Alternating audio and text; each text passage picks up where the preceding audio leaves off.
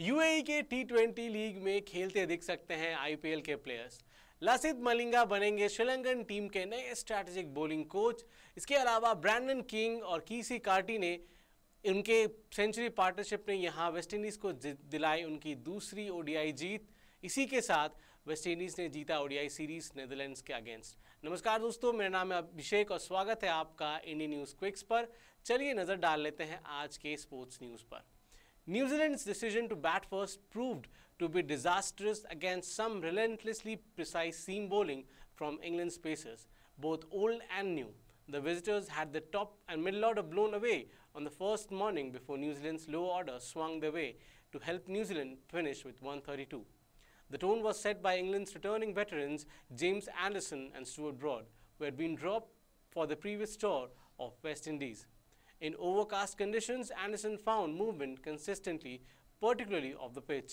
He started off with a maiden over from round the wicket against Tom Latham first up, but it was his opening partner, Will Young, that bit the dirt first.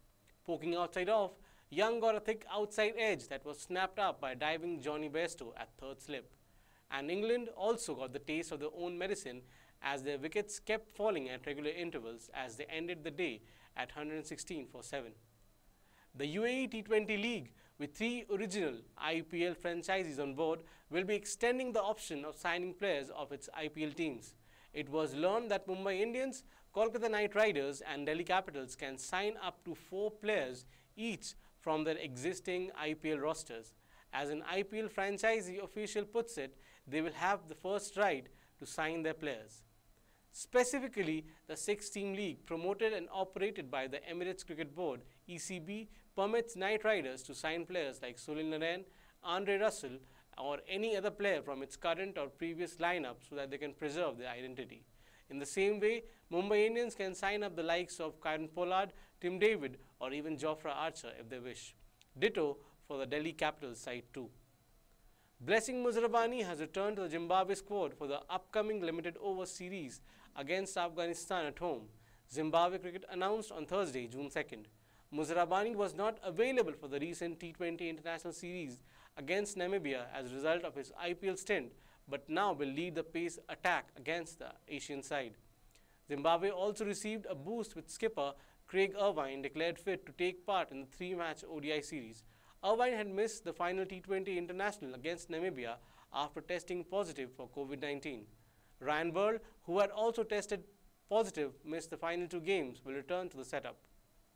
Brandon King and Keacy Carty put on an unbroken century stand for the 6th wicket to see the West Indies home in an initially nervy chase, overhauling the Netherlands' 214-run total with 4.5 overs to spare and seal the 3-match series with a game to spare, and securing another crucial 10 Super League points to go to the 6th on the table.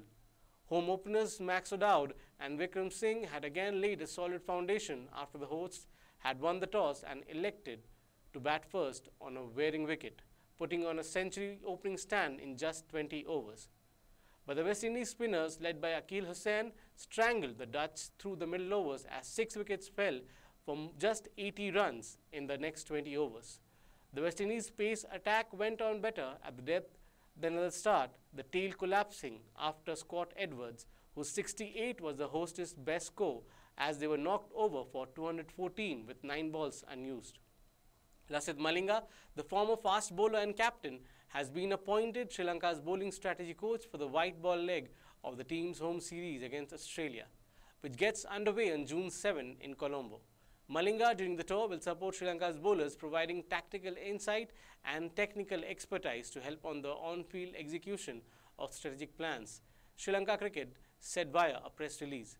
Malinga had held a similar role with Sri Lanka when Sri Lanka visited Australia for a 5-match T20 international series in February this year. While Sri Lanka lost 4-1, the bowlers did manage to keep lid on the scoring to extent. The highest total that Australia could manage across 5 games was 164 for 6. चलिए दोस्तों, जान लेते हैं आज के match के schedule. आज New Zealand बनाम इंग्लैंड का पहला टेस्ट चल रहा है। दूसरा दिन का मैच यहाँ शुरू हो गया है 3:30 बजे से और यहाँ पे इंग्लैंड की टीम ऑल आउट होती भी दिखी है। न्यूजीलैंड उतरेगी यहाँ बैटिंग करने। तो दोस्तों आज के लिए बस इतना ही। कल हम फिर वापस लौटेंगे और भी दिलचस्प स्पोर्ट्स न्यूज़ के साथ।